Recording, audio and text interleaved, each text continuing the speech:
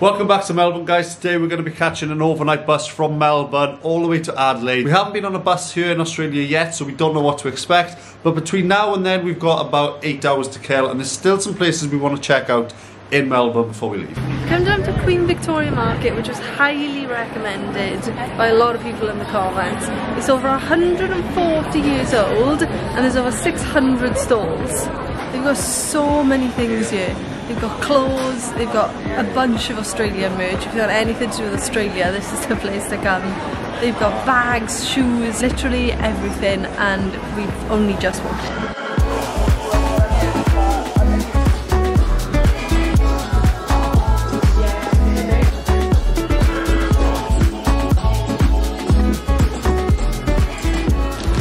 One of the things that we would highly recommended to try out is these jam donuts from the American Donut Kitchen.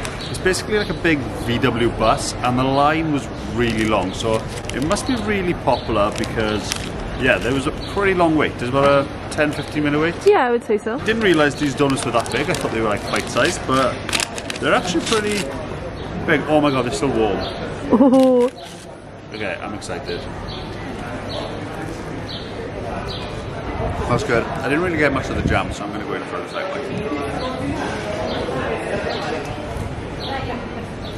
Oh my god. Oh my god. This is good. I've got sugar all over my face. Yeah, so much sugar. There's just no words really, is there? Having a warm jam donut just seems to be really good. Yeah, really good idea. Yeah, I've just never had a warm jam donut. Also, that's all they sold. There was no other option of any other donut apart from warm jam donuts.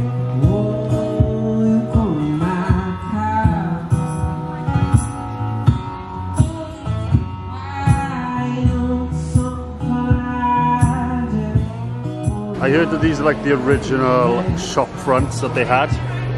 Oh, you can kind of see that. They look really old-fashioned. And they've just sort of like redone them a bit, but yeah, this is how it would have looked when it first opened. That's so cool. Quick fun facts about the Queen Victoria Market. It's all powered by solar panels, and it's actually the largest indoor market in the southern hemisphere.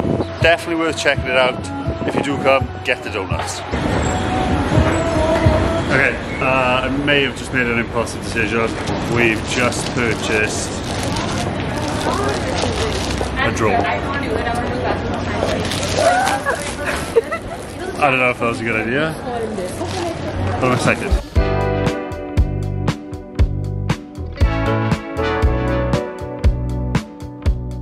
Okay guys, this is our bus for tonight. Doesn't look fancy at all, just looks like a standard coach, but we will see what it has to offer on board. I'm quite excited. Is that bad?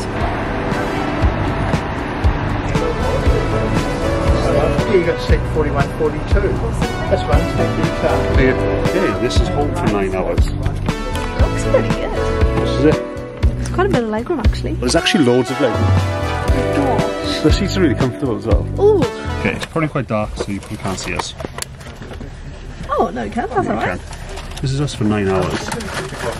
I think this will be okay. I can't believe how much legroom. We have never been on a bus where your legs haven't touched the seat in front. Well, the seat goes quite well back. Yeah, I'm surprised with how much legroom is on this bus, to be fair. Literally, like... I feel like I'm never... I don't really know, it's quite hard to show. I know. I feel like I'm never a good representation because I'm short, so I've always got legroom. But you're a pretty good example. Yeah, there's loads of room for our bags to go as well, because like up there's not that much room all the time. So normally we try and put our bags just down here. I am happy with this, are you? I'm very happy. We'll see how it goes. Oh, there's some chargers as well, I've just seen. Oh. Hopefully they work. My seat goes back. Oh. Doesn't seem to be that many people on here. It's about a quarter full maybe. I'm happy with that. Normally we have full buses. Full to the brim buses, so... Hopefully it'll be quiet. Oh, and we're leaving. We're leaving, yeah, there's no one else going on. Awesome, because there's no one behind us, so we can recline our seats back. So I hate reclining my seat back when there's someone behind me. I normally don't do it. Yeah, normally. So, fingers crossed. The driver just said no one else to get on the bus, so we can move behind there and have a row each.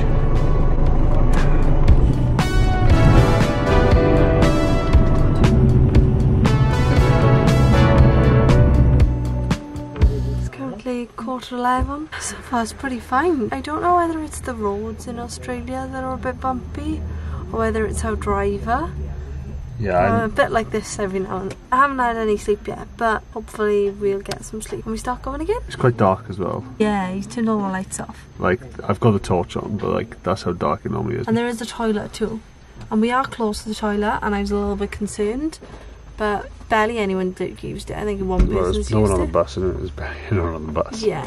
9 hours later, we made it to Adelaide. It is 6 AM at the moment, so we can't check into a hotel. Bus was surprisingly okay. Yeah, Like, very clean. there was so much leg room that I managed to actually like squeeze on the floor, and I had a couple of hours sleep on the floor. Worked out cheaper, and I'm not mad about it. I don't actually feel that tired. We're just heading to a hotel now to check in. Look at the weather today. There is not a single cloud in the sky. It's going to be pushing 35 degrees. Yep. We're staying in an area called Frueville, which is just outside the city centre. I'll put a map up here. You can get the bus into the city centre, or it's about an hour's walk. We're staying in the Frueville Motor Inn Motel. It looks cool. It's giving me like American vibes with a motel. This is a nice little cute place. It is lovely. I think it's like a family-run business by the looks of it. Nice little seating area outside. Ooh, this is so nice. Fridge and a microwave as well, that'll come in handy. Oh, the shower's pretty cool. Oh, Got all our little amenities. we got a toaster too. Nice one. Oh, that was a good one. Oh, this is needed after a bus ride. Okay, oh, well, that's better. Although you save a lot of money by taking an overnight bus, it definitely takes its toll on you, so you definitely sort of need the day after to recover a little bit, I would say. We've got loads of cool things planned for our time here in Adelaide. We want to test the drone out today, but I think for now we're just going to have a shower and grab a nap and then head out and try the drone for the first time. yes, we'll see you when we're ready to go for the drone. And apparently we have to charge this. We didn't charge this. I read that you have to charge the batteries on the drone, but yeah. Have you ever flown a drone before? No. Have you read any of the instruction booklet in regards to this drone? No. Did you even open the book? Not the... no. Oh! Whoa! Hello! This is so cool! Why haven't we had one of these before? It's coming for me!